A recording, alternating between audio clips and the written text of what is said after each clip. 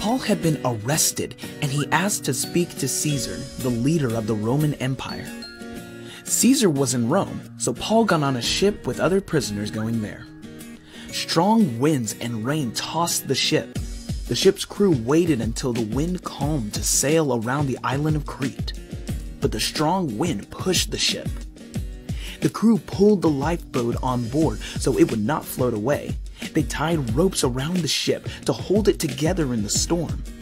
The next day, the crew threw things overboard. The wind and rain did not stop for many days. The men on the ship were afraid they would die. One night, God sent an angel to Paul. The angel told Paul to not be afraid. God would save the lives of everyone on the ship. Paul told everyone on board, "Take courage, men. I believe God will do what he said. We will not die, but we will have to run the ship onto an island." As the ship drifted toward the island of Malta, some of the sailors tried to escape in their lifeboat. "No," Paul told them, "unless you stay on the ship, you won't be saved." The men listened to Paul and stayed. They cut the ropes of the lifeboat and let it float away. Paul told everyone to eat. He thanked God for the food. Then the crew raised the sails and headed toward the beach on the island. Suddenly, the ship struck a sandbar and stopped moving. Waves crashed into the ship and it began to break into pieces. An officer ordered everyone to swim to shore. Some swam and others clung to pieces of the ship. They all made it safely to shore. God saved all of their lives. The people on the island built a fire for them. As Paul gathered firewood, a viper bit his hand. The people thought he was a murderer and would die from the viper. When nothing happened, they decided Paul was a god. Paul healed a man, and others came to be healed too. 3 months later, Paul got on another ship and sailed to Rome. Paul was still a prisoner, but instead of going to jail, he was allowed to live in his own rented house. A soldier stayed with him to guard him. Paul lived in that house for 2 years and welcomed anyone who visited him. All day, he told his visitors about the kingdom of God and tried to persuade them to believe in Jesus.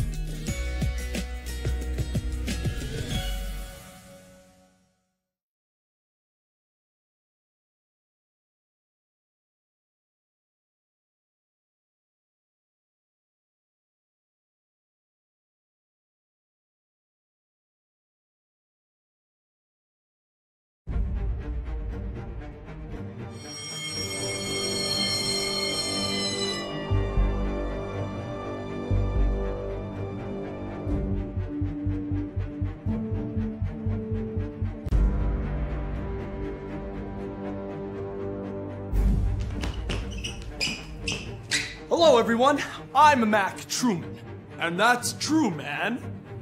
And I'm here at the Mooseberry Academy for the very, very, very gifted students, including my sis, Paris. Please, don't talk about me. I'm on the hunt for the true truth about Christianity, and if my understanding is correct, which it probably isn't, once you become a Christian, everything is smooth sailing from there.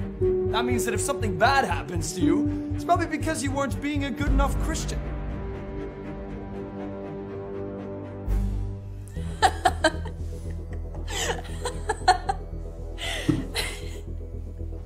What's so funny? Dude, you don't even know what you're talking about. Plenty of bad things happen to Christians.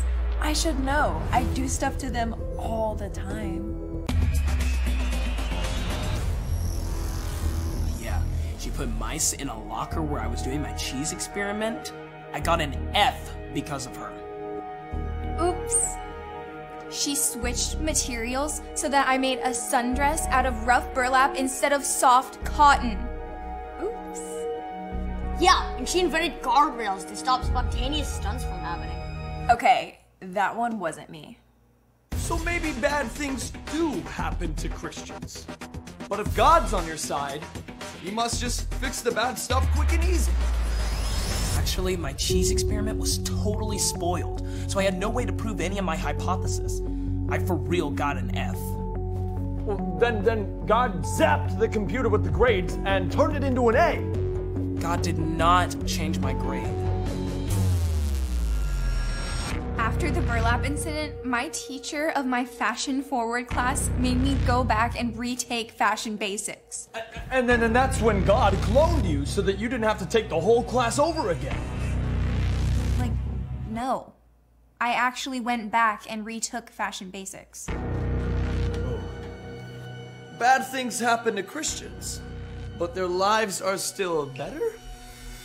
So, how is this possible? One time, I rocket skated over a ravine full of porcupines while wearing a giant balloon.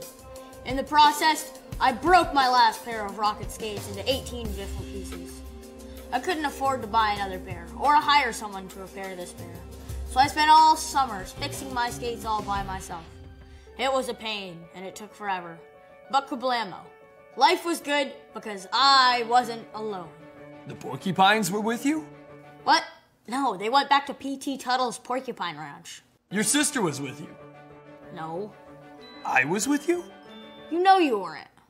Then who? God. He was with me then, he's with me now. Kablamo. He's always been with me. Knowing that God is with us no matter what we face is the single greatest comfort any person could ask for. Think about it.